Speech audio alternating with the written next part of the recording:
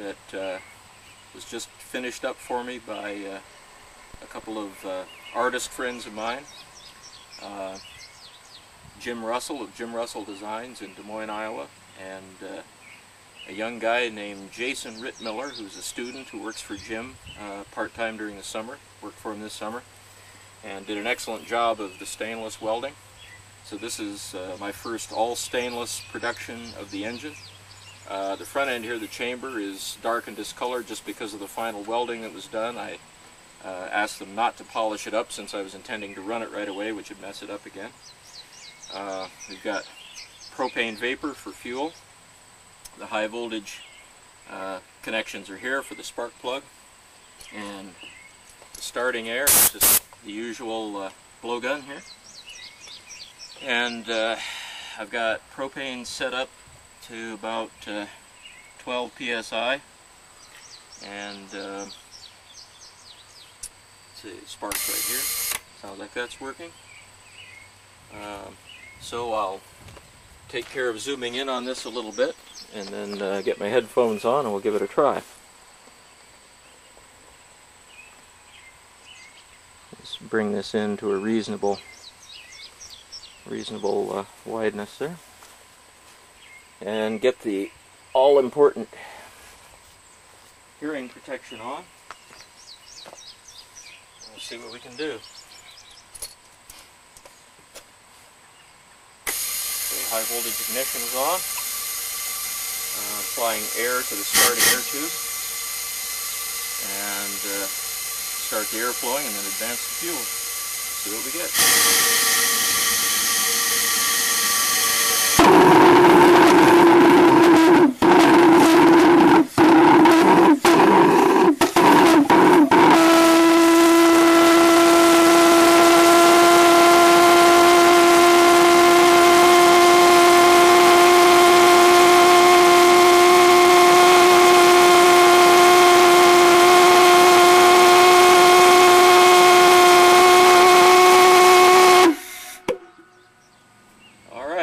Ran it a little rich there, so it kind of gave up. But started up pretty well. Let's give it another shot here. See if we can adjust the fuel a little more reasonably. Ignition.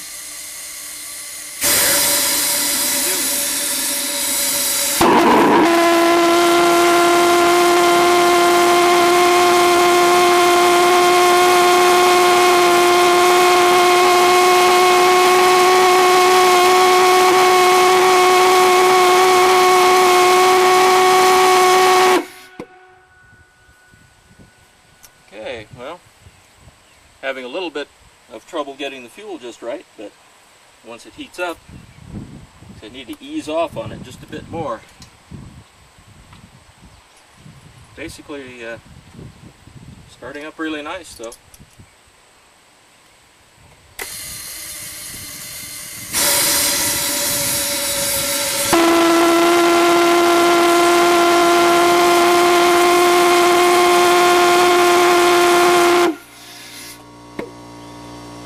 Actually, maybe I'm trying to lean it out a little too much.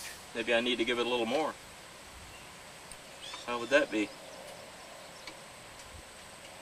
The spark clips are starting to get just a little bit hot here.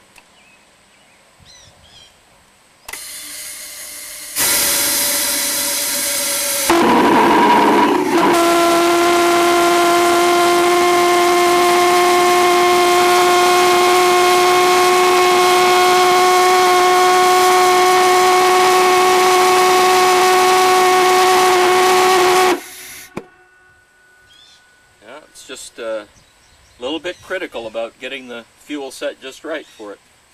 So, might be a little bit of a problem there, but otherwise looks like a running engine. Certainly takes off and starts well.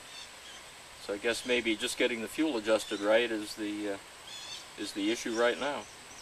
But basically, pretty good running engine other than that. Okay, I've found that reducing the fuel pressure down to about 5 or 6 psi gives me more reliable running. and better control over the fuel. So I'll try to show that off a little bit now.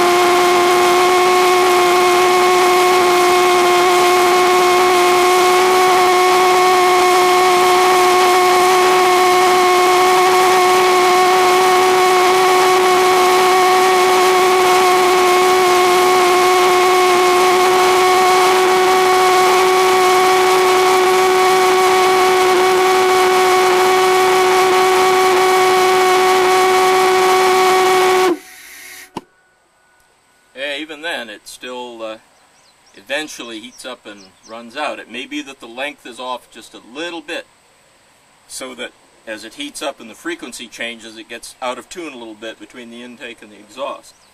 And I'm kind of afraid that maybe that's what's actually happening there.